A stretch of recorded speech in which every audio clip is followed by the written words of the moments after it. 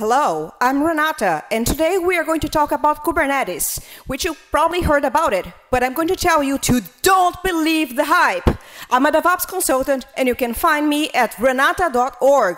Okay, first of all, what is this? We are DevOps. Do we know things? Let's find out. Is Kubernetes good for you? Is Kubernetes right for you? Or is it just a marketing gimmick? We don't know yet. Let's keep watching. First of all, what the fuck is Kubernetes? What does it mean? Well, it's a Greek word for Helm. And what? Well, it's an open source platform made open source by Google in 2014. That is pretty nice, right?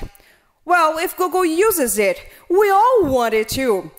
Well, not so fast. Let's see what we have to say about that. First of all, why do you even need Kubernetes? What is wrong with your current infrastructure, right? You have to consider if it's going to grow so much within the next 5 years. What are the migration costs involved? And what is the cost benefit? The reality is that many of us don't really need Kubernetes. No! Yes, I said it. If you don't have enough DevOps, if you don't have a large enough infrastructure, maybe it's not a good idea. If your client doesn't have too many servers, the promising technology will not solve your problems. If your infrastructure is not 100% AWS-based, if you don't run on GCP, maybe it's not going to work for you. If your infra is too small, maybe Kubernetes is just too complex for what you're looking for. True infra server doesn't need to be Kubernetized, right? If your infra is unique, which is my case right now, if you have too many custom clients, if you cannot use AKS, you cannot use GCP, maybe it's just too much work.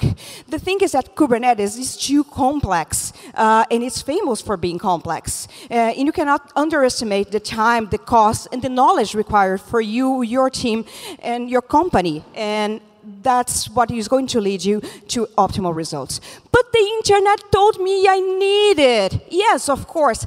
Actually, Google told the internet that you need it. You know that, right? And it works for Google, but you don't have $90 billion, right? And Google said you needed lots of things. I'm going to abstain from further comments. Google wants to sell you things. Google wants to use Google platform, and it relies heavily on Kubernetes, right?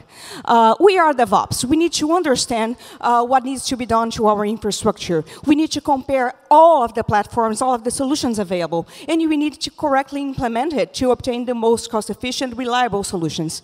It is true that Kubernetes is not bad, okay? I'm not saying that. Many companies have successfully made the move, and we have those companies here. They are usually corporations, right? Large corporations like eBay, Nokia, Nordstrom. Yeah, you can read the case studies. But it doesn't mean that you need it. And you can say no to peer pressure. You're allowed to do that because your job, your bots are on the line, okay? And if it goes bad, you're going to lose your job. So the major idea is that Kubernetes migration is very serious and it's going to impact your infrastructure on the long term. Don't do it because it's cool. Don't do it because you're pressured, and don't do it before proper research. It can go wrong, and it will go wrong, and you'll be the one to blame.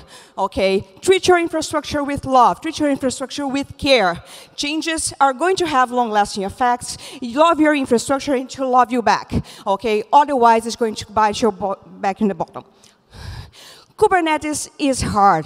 Kubernetes, despite being open source, costs money. And Kubernetes won't save the world. Kubernetes won't cure cancer. And Kubernetes is not Jesus. So be mindful.